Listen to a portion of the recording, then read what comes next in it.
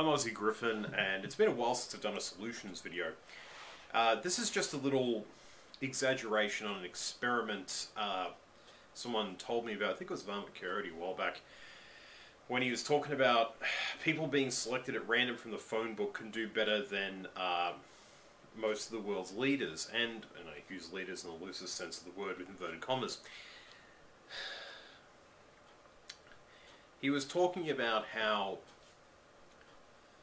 you could basically randomly select people and you'd get a better grade of leader. And I thought, well, if you could do that, what it would really get around one of the biggest drawbacks of, well, two of the biggest drawbacks of modern politics. One,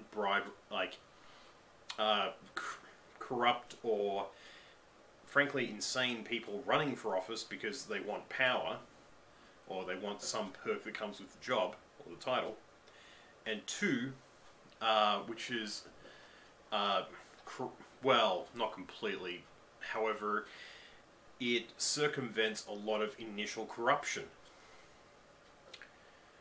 Now, I'm not saying that any system is perfect. It's not. However, once you rule out the people at the bottom end of the age range who are not experienced enough, and I'm almost inclined to say that 16, 17 is experienced enough in some matters, though my initial assessment was about 19 years of age and upwards. You rule out people who've got mental disorders that impair their judgment making, and I'm not saying people who are slow in speech. I had a mate who was a DJ over in Washington State. Slow in speech, very, very thoughtful guy. So, actually, he probably would make a darn good politician in a proper system. So once you've ruled out the cognitively impaired and you've ruled out the overly inexperienced, then you do a brief brain scan on the remaining individuals who have got, eligibility, and that is one done to get rid of psychopaths and sociopaths, and to a certain extent people with narcissistic personality disorder. There's a little test you do. You show people very calm, very serene, very warm images, and I say warm emotionally, not physically. Once you've shown them these images for a little while, then you put in something horrific happening to one of the subjects of the images previously. Now, a normal person's brain, a normal individual's brain, flies into action, perceiving a threat or feeling the harm simulated via the limbic system. A psychopath does not do that. Don't believe me, read the book Labyrinth of the Psychopath and you'll get much more of a better view on the whole thing. So with them out of the way, suddenly you've got a crop of viable individuals. Now, accepting anyone who's got a long-term contract or any sort of commitments that would preclude them from doing even the most simple decision-making or analysis for a governmental department, you then take those individuals and then at random, you have a randomity generator pick people at random. That's it. You don't have elections.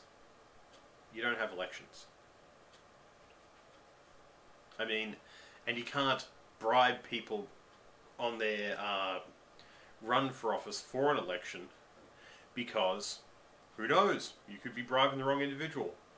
That would mean that you'd have that companies, and this is usually not in their financial best interests, would have to butter up an entire community. Of course, if you're trying to do the right thing by that community, you're doing the right thing anyway, so you're already offering a great thing and you only need one genuine sales pitch. If you're going to do the wrong thing, then everyone in the community is going to feel equally slighted, and there's a greater chance they'll all turn against you at once. Much greater. So, the more I look into this idea, the more it seems like just random happenstance and chaos, at least seeming chaos, would actually be a detriment to political corruption and bribery. don't get me wrong though, I still think that the brain scanning idea might actually be a darn good way of keeping some people out of certain jobs in the private and public sectors, and possibly out of the gene pool, who knows. I'm not saying I'm necessarily in favour of eugenics. These people seem to pop up at random as it appears to be a gender recessive trait. However, it certainly doesn't hurt to know who they are and where they are for the good of the general public. And you can do it at a fairly early age, which is pretty beneficial. Anyway, I'm Aussie Griffin. This is one potential solution. If you can improve on it, or if you think there's a better way of doing it, please let me know. I'm always open to suggestions. Have a good one.